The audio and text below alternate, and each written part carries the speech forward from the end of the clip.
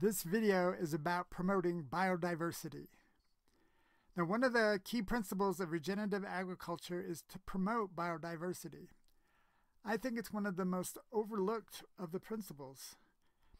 Now, I'm showing here is pictures from my garden. It's in the fall. It's one of my favorite times.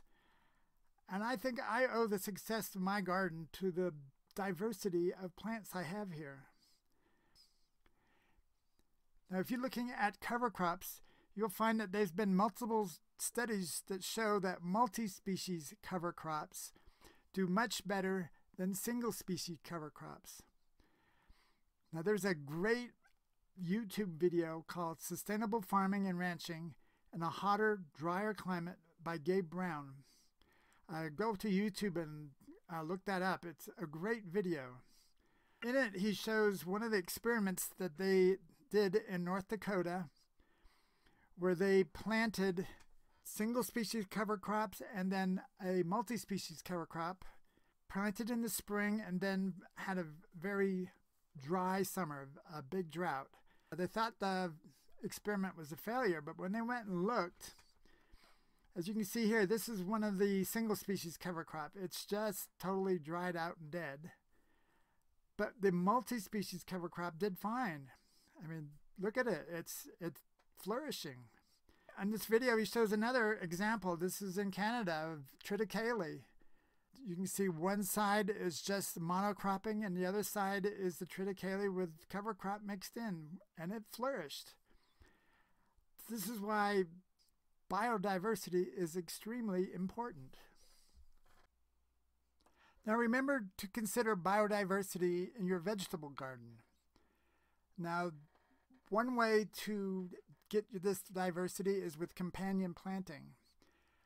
There's lots of resources both on internet and in books about companion planting. One always jumps to mind is Carrots Love Tomatoes. It's a famous book on which plants to mix in your garden. Historically, a lot of people would just put a single row of, let's say, carrots and a single row of cabbage, a single row of beans. Look into mixing them up all together. They help each other out, much like the experiment showed that I mentioned earlier.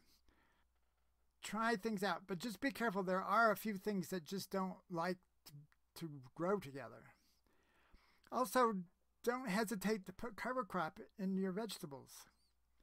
Now, when I grow my corn, I like to fill in with a cover crop. I know that the corn is going to be much taller than anything I'm planting, so it's no problem. It helps them out quite a bit. If you are concerned about reseeding from the cover crop, there's a couple things you can do. You can either cut the plant, don't pull it, cut the plant before it goes to seed, or put in some cover crop late enough that you know it will not seed in time before you get a first frost. Now, for me, that would be like milo, which is a type of sorghum. I know if I put that in my vegetable garden in mid to late July, it doesn't have enough time to go to seed where I live, so I don't have to worry about that coming back. Now, for perennial gardens, you will want to do some planning. Perennial gardens includes things like food forests, orchards, even flower gardens. Now, in permaculture, there's a concept known as plant guilds. These are groupings of plants that are known to do well together. Now, you can go on the internet and find all sorts of information on these plant guilds. For example, there's an apple tree guild in which it talks about what plants do well around an apple tree. Or there can be an oak guild, or whatever type of plants you're growing. One of the greatest resources on this is a book called Gaia's Garden by Toby Hemingway. In there, he has numerous examples of plant guilds and tree guilds. I hope this video shows to you that whatever you're growing, always try to promote biodiversity.